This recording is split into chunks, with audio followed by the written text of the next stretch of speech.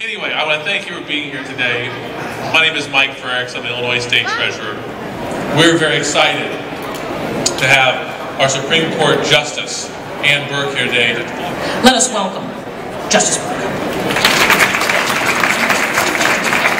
And many thanks to Treasurer Frerichs for including me in today's celebration of women. And first, I would like to congratulate and thank all the award winners on their outstanding service, commitment, and achievement and leadership. You are the women of distinction, and your contributions to our community has enriched us all. Thank you all so much.